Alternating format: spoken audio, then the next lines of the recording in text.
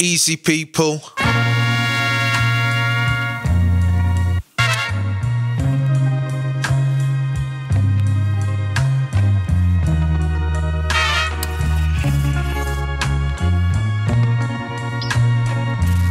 Okay, so we're going to do some hip-hop this time from start to end. Well, obviously before I get to finishing the arrangement.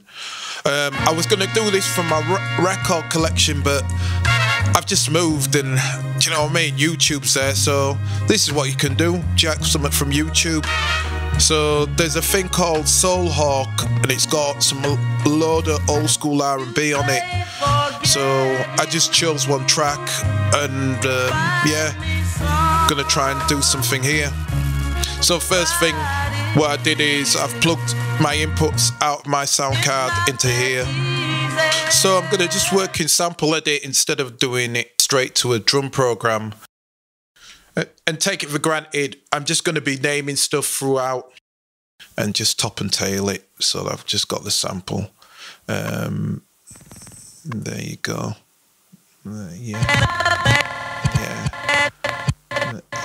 Yeah, that'll do. And I'll just crop that down. And then I'm just going to make a drum program and use sample edit. It's lazy chop. So lazy chop on the Akai Force is on the screen as opposed to the pads. It's different than the MPC, but it's got plus and minuses. So instead of using the pads for sample edit, I just use the screen. And then going to pad in sample edit, I can assign the slices in any order I like. I get one and then I just copy it and I keep all the parameters of that one slice. And then all I have to do is change the position of the slices. And Bob's your uncle. Or maybe you haven't got an Uncle Bob. So, yeah, blah, blah, blah, blah, blah. You know the thing.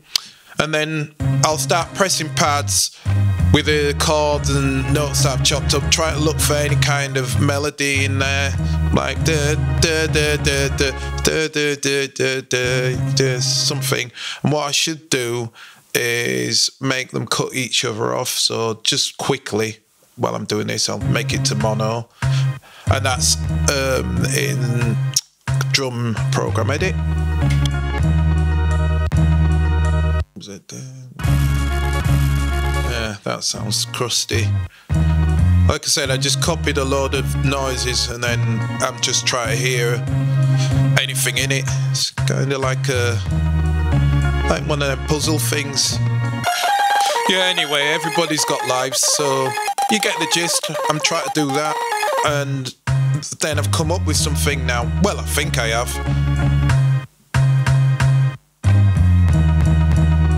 Yeah, that'll work. So, for anybody from the UK, I did a Blue Peter job here. I've got some track presets I created. Here's one. Oh, that's too fast. Slow that down. This is a drum pattern, what I did, and then I saved the track preset, but I'm going to change the sound of the drums. 88 beats, old school hip-hop style. So that's kind of more of a 90s feel kind of thing, but shut up. So anyway, I'm just going to go through a few sounds.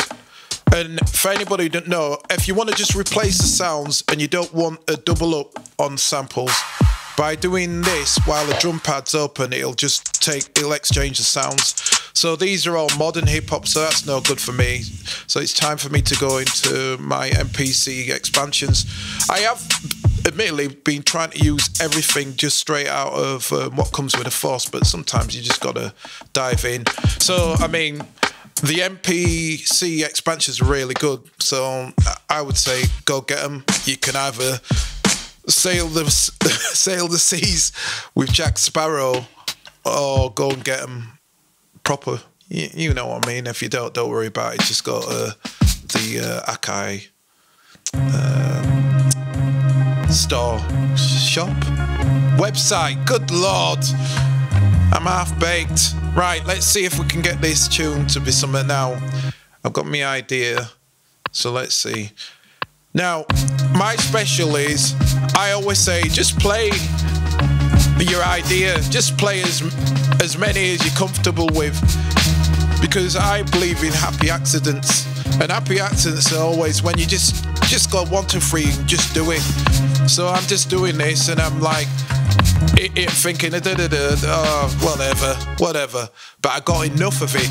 I know I've got enough of it. And this is what's great about this now is I know I'm going to just use 4 bars of that just for movement.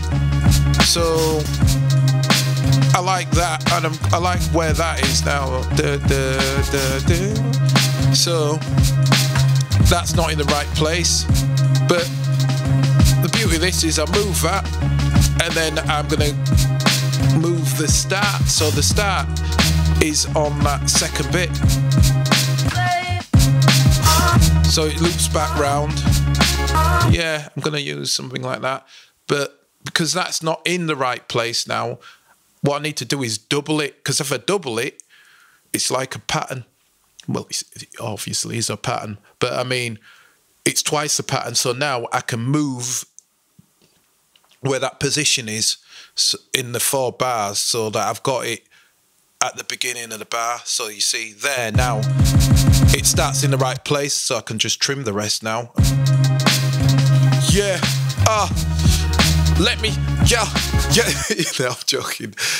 So next thing I want to do is put all the musical parts into a mute group. So I'm going to go to multiple, choose all the bass kind of music parts. So got them all, and then go back, and underneath filter there's a mute group, and then now they'll just knock each other out. I always like little vocal chop bits in my tunes, just so that I've got movement, just subtle in the background. So I need to filter out some of the bass because it might have snares and bits like that in there. And what's great about Akai Force and MPC drum program is that it's just got a world of filters, and they've really thought about it because they've took all the information what they had from before about like people wanting to strip out bass out of vocals and stuff like that. You should check them out because there's some great ones.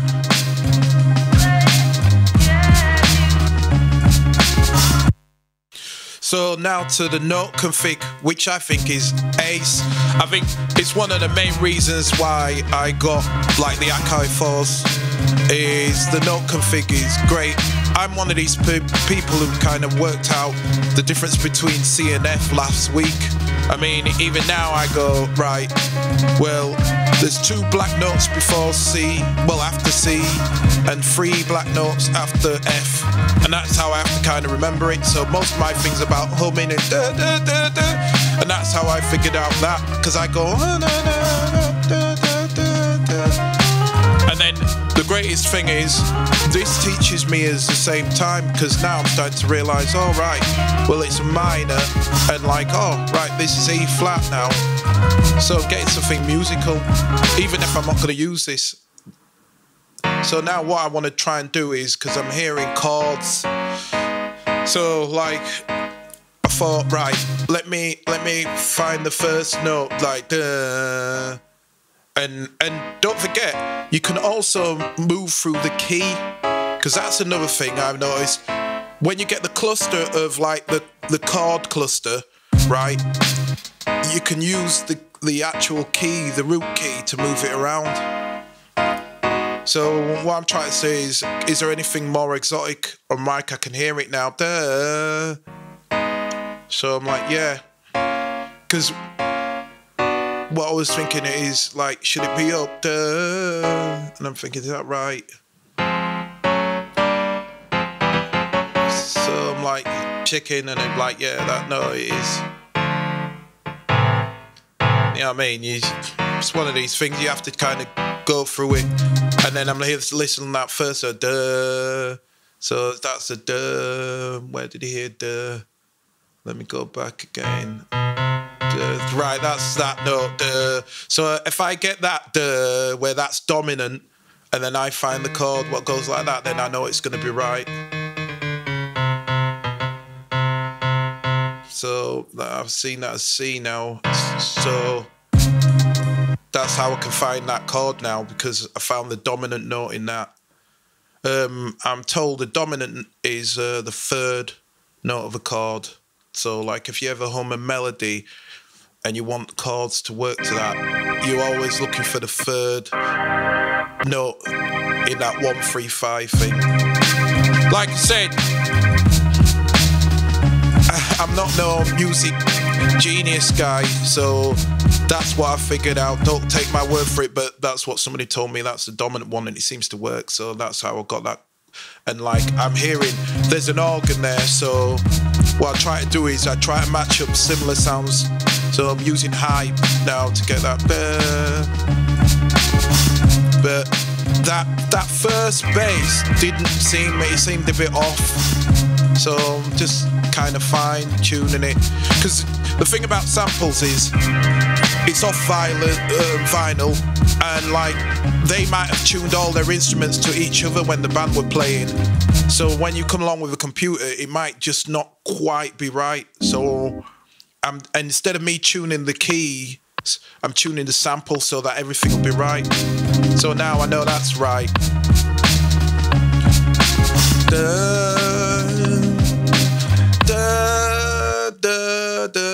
That's what I'm thinking in my mind. So now I need to find the da.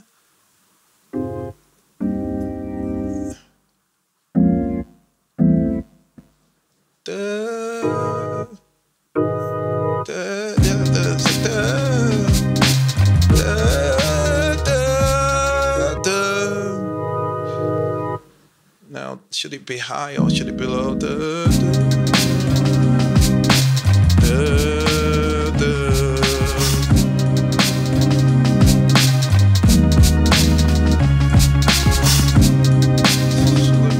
Maybe it's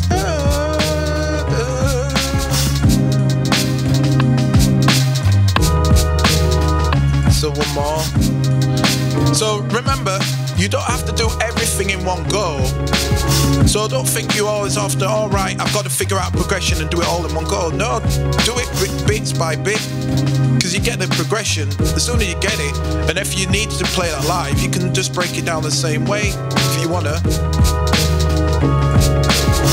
So like that kind of sounds all right, but I want to go with that, because that's what was humming. So the only thing about this is it sounds like mystery horror theatre or something. It's right sinister. There should be some like candelabras and some gadget walking upstairs in a cloak or something. So I don't know about this vibe. I'm just trying to see if I can find something else. And now what I'm doing is little chords higher up, because that might give it a bit more dynamic movement.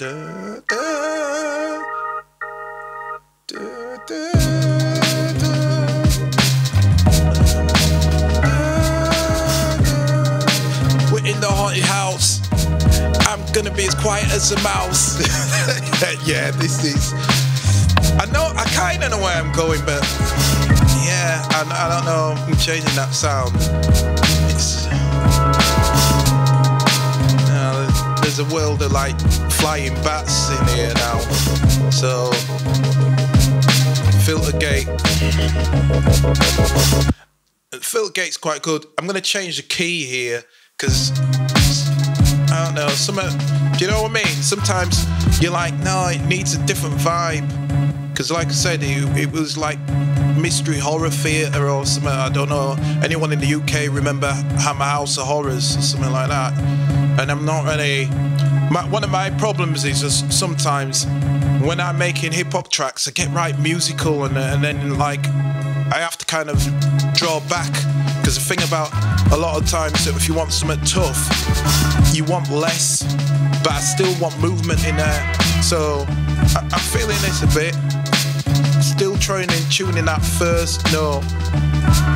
I know all of it to kind of gel right, so that I know all of it's kind of gelling. Let me try it. Yeah, that's better. Yeah, that's better. Yeah. mind. So much mine. Yeah, it's got more of a, yeah, I'm feeling that. Now, this is a happy accident because I just remembered them chords are different now, but I kind of like that. That's kind of sparkly. So, yeah. Now, as I said before in another video, the thing is that filter sometimes you need to reset the clock, and because I don't want to keep having that filter kind of bounce around, what I always try to do is I always try to flatten stuff. And again, I'm hearing my favorite thing, the looper. So one of my favorite things about that, because I can flatten that sound. I know that's what I want, so that's good. I've got that now, so I'm good.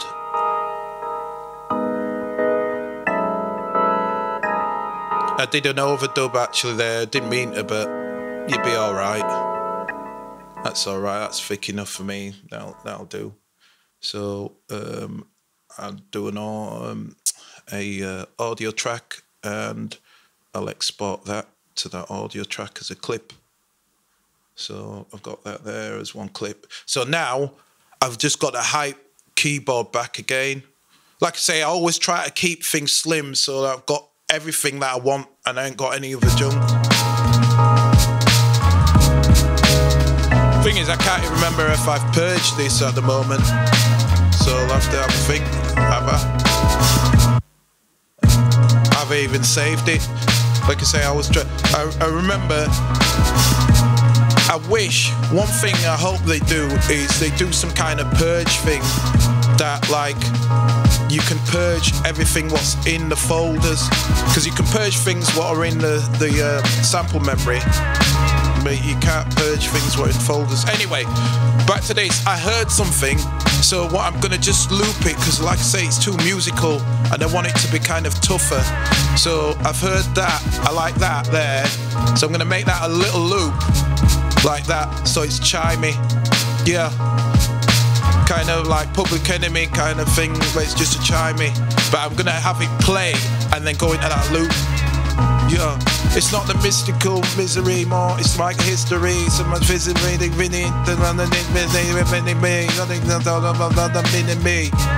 that kind of vibe. I'm feeling that now. Yeah. Yeah, so that's vibing. I'm with that. Okay. So, what should I do now? Yeah.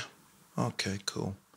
So, let's purge and save this. Like I says, the thing about me is I'll go up until a point and clear as much as I want until I've got the thing that I feel I want as that project.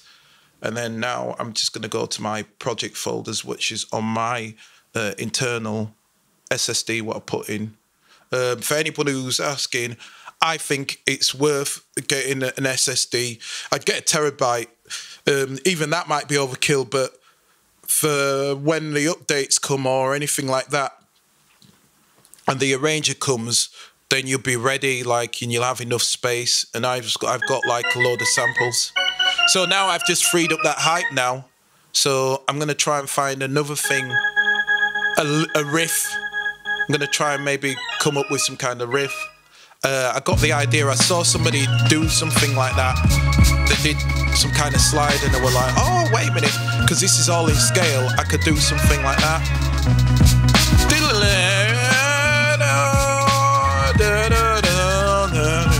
Something like that, just to break it up. All of these sounds are going to be settled underneath. So, yeah. Oh, yeah. Turn off the arpeggiator. So, yeah. So what I intend to do is I'm going to intend to do a pitch bend, but I'm going to do it again in bits. So here we go. And I'll bend that now down. But initially I was trying to do it in one go, but there's no point. I don't need to do everything in one go. That's the greatest thing about it. Just do it bit by bit. So I'm going to bend that last note down. So again, remember, you can move that locator. So that locator is your cursor. So I've purposely done a space because I want this to kind of come in and out, not just in a loop. I'm going to do that a little later when I start doing arrangements. So that first note wasn't quite right. So I've got nudge on and put on don't snap so that I can just move it so that it just goes, and I think that's quite right now. So now I'm just getting the loop to right. So I'll bring that back to the start again because I've fixed what I need to at the moment. So let me just see if that gels. Yeah, I like that slide. You see, the other thing is, if you get things quite close to how you want them and you're like, nah, it's not quite right, you can just move notes using a nudge and don't snap. A lot of times I use the data dial. I think that data dial's really ace. So now I'm going to do that pitch bend sound by using the tune and moving the tune, and then I'll record that as automation. Here we go. Bend. What I kind of wish it went even further. I wish it went like to 300. So if I can add that, make it, I don't know, 500, and then just really just bending down. There's ways I could do that, but like I say, I always try to keep these quite short, because I could take that note and then bend it again, and yeah, but no, I'm all right with that. So again, I'm flattening this because I know that's all I need it to do. I'm not changing anything else. I'm good with that sound. So I just bring down the level of that sound. And the only thing I want to do is I want it to kind of fade. So move my locator, and I'm going to make it fade by doing the volume. And the volume is just for this clip. So while I was doing this track, I started to realise something else what I thought was ace. The step sequencer. The step sequencer is really, really useful for a lot of stuff. Like now what I'm realising is I wanted the volume to kind of go down. So initially what I did is I thought I'll do the automation here on here, and I went, oh, that's wrong. So slide it down. Because like I've said to you before, I'm learning while you're learning, and anything that I find new I'm doing here in front of you as well. So that's the way I faded it. But what I start to realise is like, well, I've got that faded, but I could go more. I could make it reverb out and fade out because that fade doesn't sound quite right. And that's when I realised the step sequence is really useful. So I'm going here, I'm going to the mixer settings, and then I've got reverb on one send and I've got delay on another send. So I realised, oh, well, then do you know what I can do? I can just add one to make a send. So I don't have to do this all manual. I just take the locator to where I'm going to be using it. So I'm not waiting for the tune. Right? And then I realised, initially I was going to do it how I did the one with the finger, and I realised, no, I don't have to. I can make it go here. But because I haven't used the thing before, I was like, well, the preset will do it. But I realised, oh, you've got to highlight it first, then you do it. So now I can use the preset. So now the send turns up, and it's going to only turn up in that section of bar. Remember this though, and I don't show this on here, but remember this, you've got to turn it off, because if you don't and you go to another clip, it's going to continue with the last thing it's moved. It's like Cubase or any automation. You've got to remember that to reset it. So what I'd advise is either turn the last one off here, so I could either turn the last one off or go to the bar after, because this is like, obviously you can see by the red line at the top, there's more space after that. So just remember to actually turn it down on the last thing of the automation, and then that'll reset it. Hopefully what I'm saying kind of makes sense. You've got to reset the automation, because if you don't, it'll carry on in the last position it was in, which I did. So now I'm trying to say, is there any other bits of sounds? Because I'm thinking there should be some more sounds. Like I say, I always want to get musical. I want a lot of movement in this, because I'll take a sample, but I don't want the sample just to be a loop. Don't get me wrong, sometimes you hear something and it's like, that's an ace loop and it just has to be done as a loop. But a lot of times, even if I get a loop, I still want to be able to break that loop down. So maybe there's a little bit of guitar I can add into it based on that sample. So I'm hearing the horn and I'm going back into that sample. The way I look at a sample is like a turkey at Christmas. You got the initial turkey dinner, the whole thing, and then like the day after, you want to make sandwiches out of it and then use the bones and whatever. So this is, I don't know what this is. It's a bit of the bone. Well, not a bit of the bone, that's the soup, and then there's a bit of cranberry sauce with the filter. So I'm getting that horn and I'm just filtering it. And the greatest thing about it is because it's all the same sample, it's in the same key, so I don't have to move the key or anything. And then now, what I'm doing is I've switched it over to one note, and I'm using the amp envelope so that when I press it, it decays, and then the release is a little longer. So it starts in loud, and then I press it, and then it'll fade. And then I thought, well, let's go the extra step now. So the next thing I'm going into is the modulation, and I'm using the amp. And what I was thinking in my mind was kind of like I was going to make it go da da da da da da da. So I'm using the square wave on that, on the modulation, and I'm using it on amp, so it's cutting that in and out.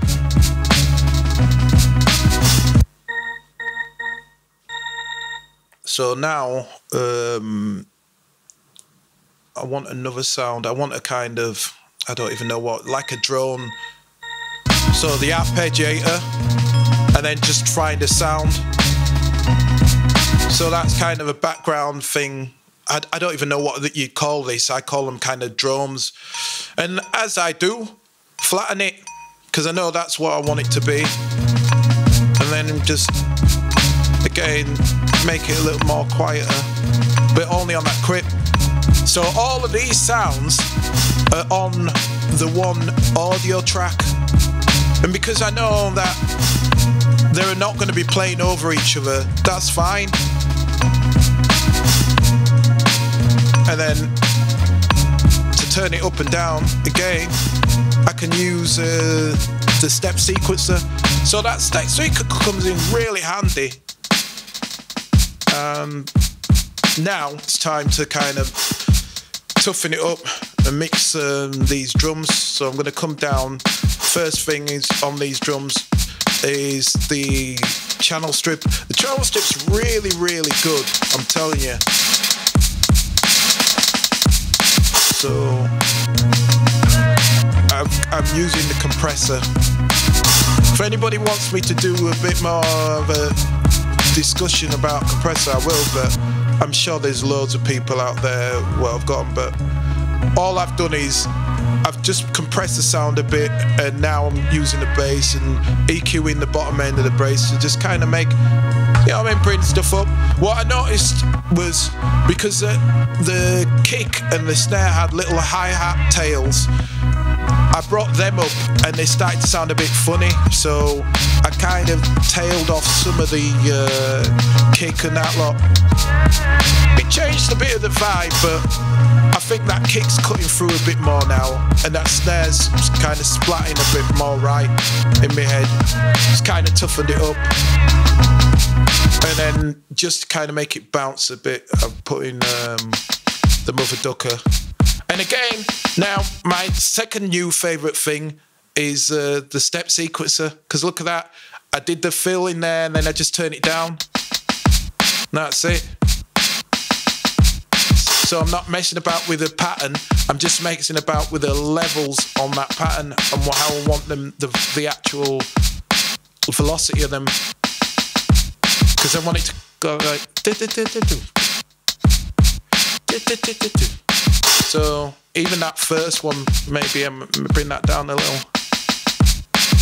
That's it. Yeah.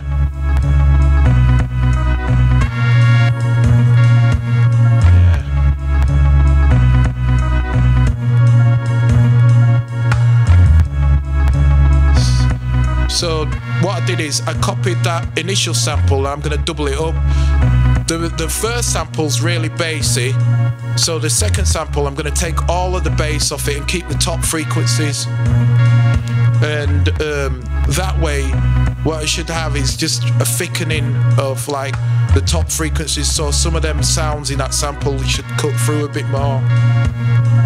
And then as I like to experiment, so I'm thinking, well, can I make a bit more space in this sample?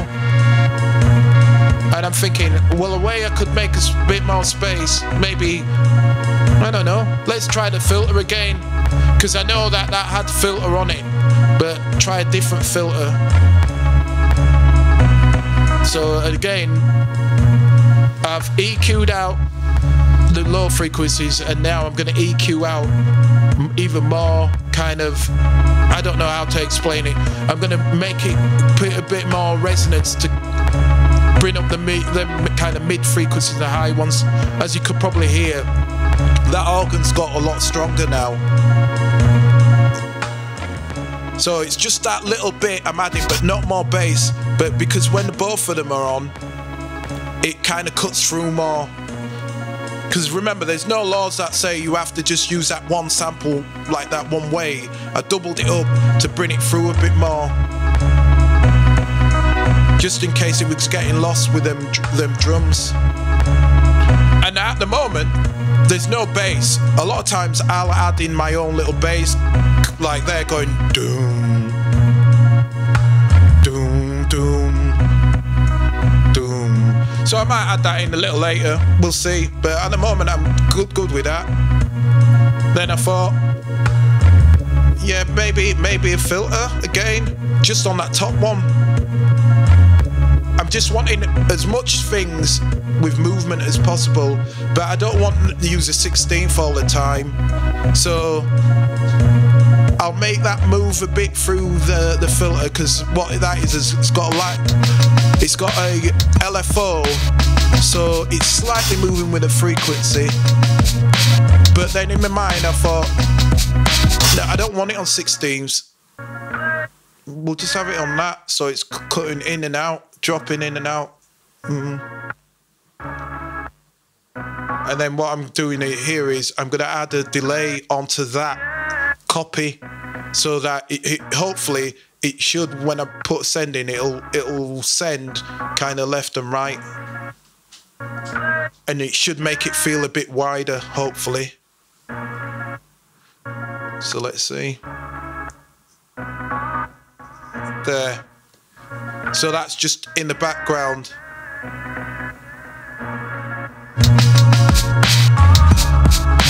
See, so hopefully if you've got headphones on, you'll see it should have a bit more space in there now.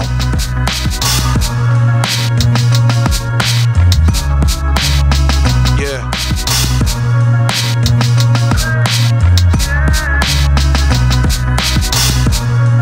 Yeah, there. So now it's just coming in.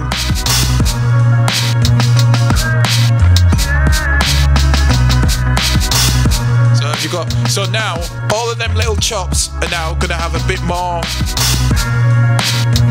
Do you know what I mean? I've got the main ones as well, so when I want the sound to come up in the front, it'll be like that. When I want it on the back, it's doing it. And the only thing, again, I've noticed something that,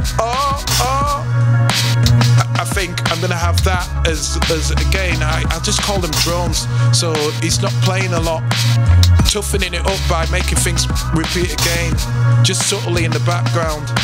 Yeah, I'm good with that. I commit, trim that.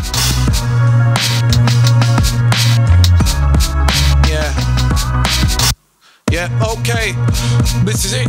It's a mystery, magical, whatever, something tragical, yeah. So this is the tune anyway. I'm gonna let this play, have a listen. Tell me what you think. But all of this out of one sample and some drums, and that's it, and a little bit of the hype.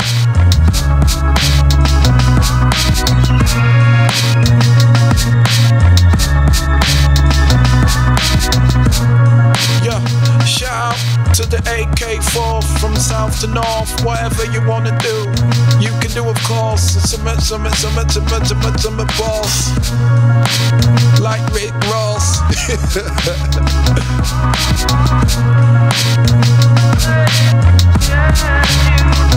So at the moment, like I say, if you want to check how I do arrangements, I've got it in my playlist. I've set up a playlist. So the only thing I would do now is I'd have this as my project, and then I've got another folder, what I call my live projects, and all I've done is flattened everything. So they'll be flattened, and while they're flattened, I can now just use them for an arrangement, and that arrangement I can use live as well. So if I wanted to go out and do this on stage or anything, I can. If I want to arrange it, Bob's your uncle. Do you know what I mean? All the sounds there.